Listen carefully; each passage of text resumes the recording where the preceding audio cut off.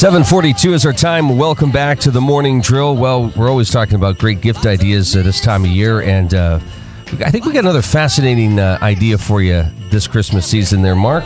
Joining us this morning is Anthony Mirarchi. He's a local guy who has a Bachelor of Science and a Master of Business Administration from the University of Pittsburgh. He has a vast range of life experiences, which have all contributed to his fund of knowledge and writing material. And, of course, during his working career, he was a chief chemist, quality control manager, sales manager, small business owner, high school varsity soccer coach, an SAT tutor, and the list goes on. He's also the author of Christos Chronicles trilogy, a middle grade reading adventure series, and he joins us this morning. Good morning, sir. How are you?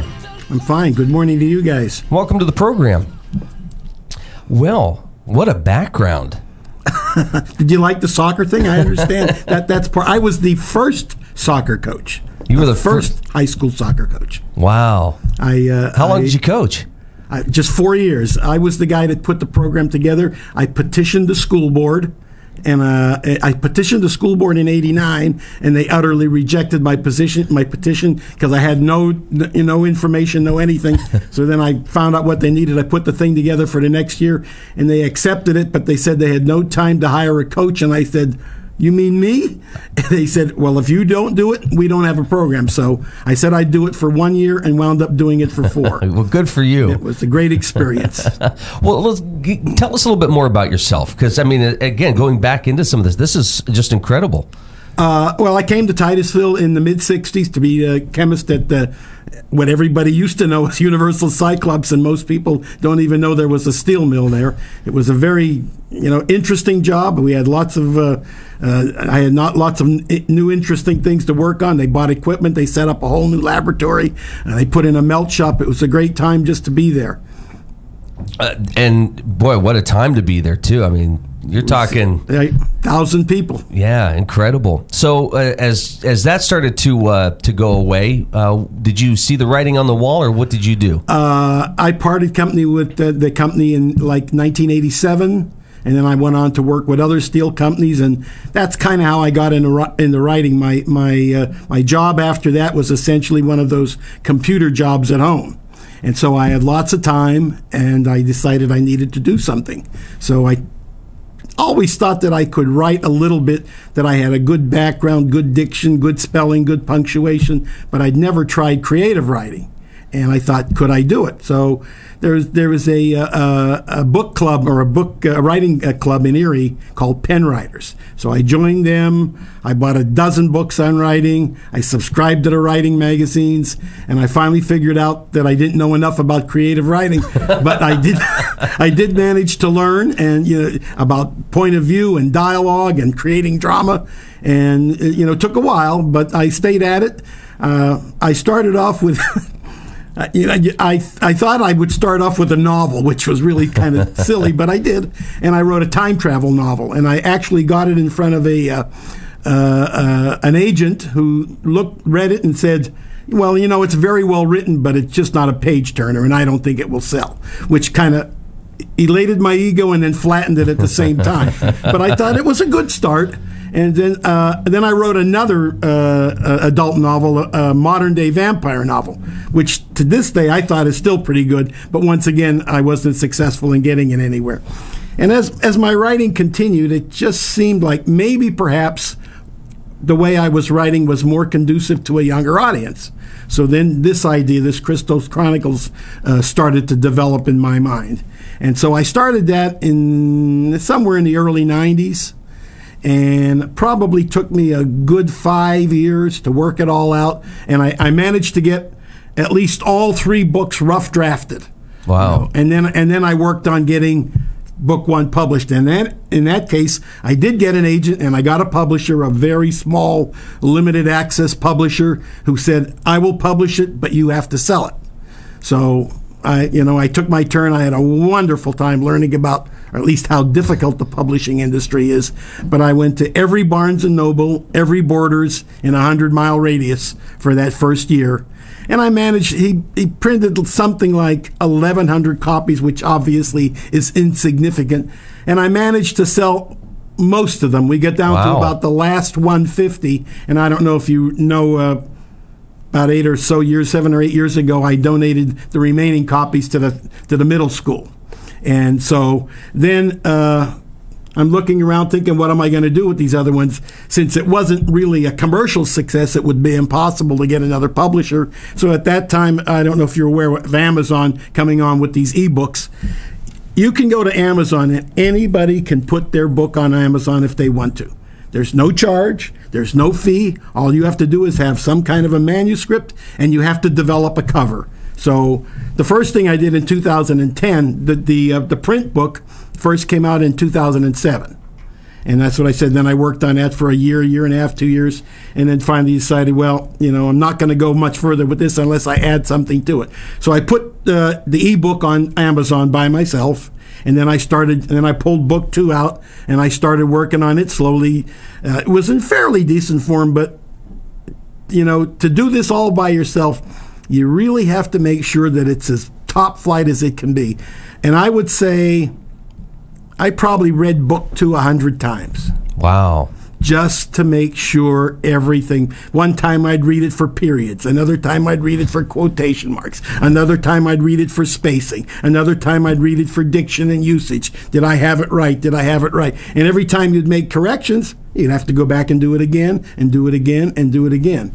So I finally got it together last May, and then I put book 2 on as an ebook. The trilogy is a prehistoric adventure series about the greatest discoveries of mankind: a calendar, writing, counting, and writing. And each one of those books takes up that. Well, there we go.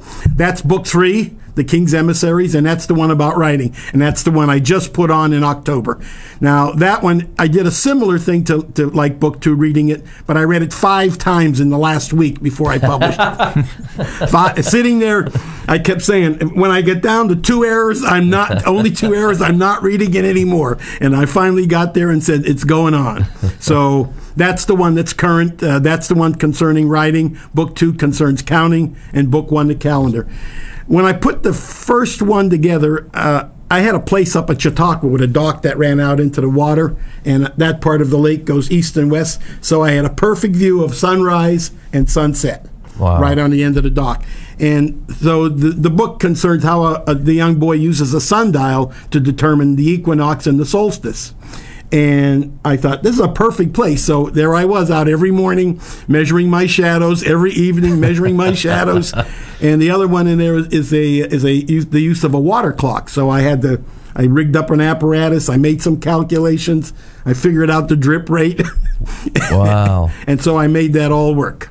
We're here with local author, Anthony Mirarchi. This is the Morning Drill on Stream Television and the Allegheny News Talk Sports Network. So when you're writing these books, you said you had a plan for the 3. Yes. How much changed as you began that writing process and actually got into the meat and the potatoes of the story? Did you go back and have to change the outline or that plan? Oh, when I wrote book 2, absolutely. I don't... Margaret Mitchell wrote Gone with the Wind. They tell me, this is the story I understand, with pencil on pads one time, and it was published. Now, I find that impossible to imagine. Wow. If I did not have a computer where I could rearrange things, I remember writing, coming down and looking, getting like 6 chapters and saying, something's wrong here. I need something more in here. And so I'd move it out and wrote 3 more chapters, and 6 became chapter 9, and I filled them in, and then I'd look at and just editing and writing and overwriting. I don't know how you do that. I really don't know how to me, I would not be a writer today without a computer. It's funny you should mention that, because as a news writer, most everything is done on the computer. Yep. And a lot of it, like you say, it's overwrite and cut and paste and move around sure. and redo that. But sometimes there's a story that just lends itself to sitting down with a pad and a pencil. Well, she must have been brilliant. And sometimes it just rolls off the tip of the pen or the pencil, and other times I like using the pencil because I can erase it out. It's just, I've written a couple of short stories, and I've done them like that, and they're mostly just a little final editing. But to carry a whole a story, the dialogue, and make it fit. And you go on to, you always say, wait a minute, I'm here and I don't remember clarifying that point. So then you go back and you read, so you're 10 chapters and you sit down and you just read it and you say, it's clear to me because I wrote it, but I doubt if it's clear to an unknown reader. And then you go back and say, all right, where does this fit? And then you say cut and paste, out comes something, in comes something. This has to be so much different than maybe the technical writing you may have engaged in. Oh, yeah, absolutely. I was not a natural creative writer, but that... See diagram 3-A. In case anybody is interested, the writing club absolutely helped me. What that was novice writers getting together and evaluating other people's work, and the people that knew things, how to write dialogue and how to present a point of view and how to describe things in a fashion that made it clear. That all just helped me. And like I said, I read a dozen different books about it, and the Writing Digest magazine. I can't remember what year I did this. This was probably after about the second or third year. I submitted Christo's Chronicles Book 1, The King's Challenge, to a novel contest in Writer's Digest. And while I didn't win, I got a letter back from them, from one of the judges, that just, in his opinion, he says I should have won. Wow. That was one judge only. And he said it was just terrific. He would have given it 5 stars, which encouraged me. That was really an absolutely unadulterated, evaluation. And I thought, that's really pretty good. So that encourages me that it has some meat to it. So how much of you is in this book, and how much of you do you want to keep away from the book? I don't think there's much of me in there because it's just set at a time. It's so different. This is a... You don't have any characters in there that sort of resemble you? I don't, from a standpoint of, I think of myself as a reasonable science background, and so this thing has that bent to it a little bit, but I call, in some of my things I write up, I call these guys proto-scientists. So perhaps there, I see myself a little bit discovering things on your own, but... When I originally got past the 2 adult novels, I was thinking I was going to write something with a science bent with it that was going to be nonfiction. I had thought up about 10 different chapters.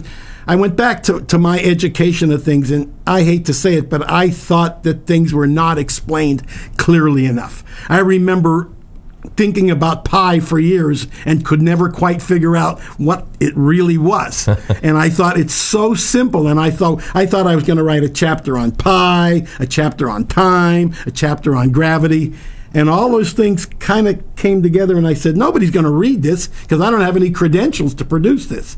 And that's when I started thinking about, well, maybe if I write something about time and into some kind of a novel. And then I started just penciling it out and how I could do it. And that's what I said then. I kind of thought the use of symbols makes that possible.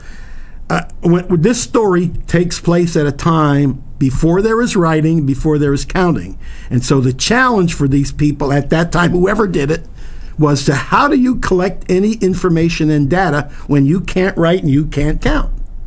I think, as you may know from some of the things you might have saw, is I did some presentations at local schools at Pleasantville and Hightown. And the question I asked him, I say, what do you think it would be like if you couldn't count? And one boy said to me, what do you mean you can't count? Which is true. What do you mean you can't count? Everybody can count, except everybody couldn't count. I said at one time, if you had a family, you would not know how many brothers and sisters you had because you couldn't count. And I said, could you find a way, suppose you had a large family, could you find a way to tell me how many brothers you have and how many sisters you have? And they look at me just with a blank stare. And they say 1, 2, 3, 4. I say, no, you don't know 1, 2, 3, 4. So I showed them how that was possible by enumerating. People understand quantity. If I put 5 apples in a pile and 3 apples in a pile, you don't have to know how to count. There's more apples in this pile. And if I go on, I don't count, but I put my finger on each one. I say, wait a minute, there's this many in this pile and only this many in this pile. Whatever that means. So I have to ask you, it sounds like with this trilogy, you stepped up as a writer and are more confident in your abilities. Does that make you want to go back to those earlier works and revisit those, or do you not want to touch them? I'm thinking of I think the vampire novel was pretty good. And it appeared that I wrote it before vampires were great, missed the period when they came in, and now I'm back to they're not in such demand anymore. So I'm revisiting that perhaps. That may. All right, so tell us how folks can find the book. If they want a hard copy, where can they get it, or can they just get the digital only hard download? Copies available are from resellers for book 1. There were never any printed copies of book 2 and book 3. They're only available as ebooks or Kindle, and all 3 of them can be found under the title Christos Chronicles. If you enter that in the search block on Amazon, all 3 of them should come up. Very nice. So, and they're all only 99 cents, the great number. You know, we're always talking about how music has changed over the years, or how movies or TV shows have changed in terms of how you get the distribution. It's the same with writing. Isn't it amazing from when you started in the 90s to today? Oh, yeah. Dude. When I first put, even the other novels, you'd write 100 letters to agents, get 1 answer, no. And then you go on and you email another 100 and get maybe 1 answer, no. So it's very, they tell you need an agent to get your material before somebody, but it's as difficult to get your material in front of somebody as it is to get an agent. And I managed to get both accomplished, but it's still a very, very difficult business. Somehow national publicity is very difficult to get. Well, you have it here, so more. You're and solid. Of course, the article in the paper a couple of weeks ago, and this. If I could do that nationally, I'd be Bill O'Reilly. That's right. Hey, a real pleasure having you on this morning. Please come back. We'd love to have you We'll back. see when maybe something will happen again. It was absolutely my pleasure, and thank you guys. All right, so you can find it on Amazon, and should they search for the name of the book or your name? Christos Chronicles. That's the words to enter. All righty, and again, great time of year to be buying some ebooks. Absolutely, they fit right in a stocking with a little slip of paper. That's right. Sir, thank you so much for joining us this morning. We Pleasure. got the latest news headlines at the top of the hour and that weather forecast for Northwest Pennsylvania. This is the Morning Drill on Stream Television and the Allegheny News Talk Sports Network. Got on a lucky one.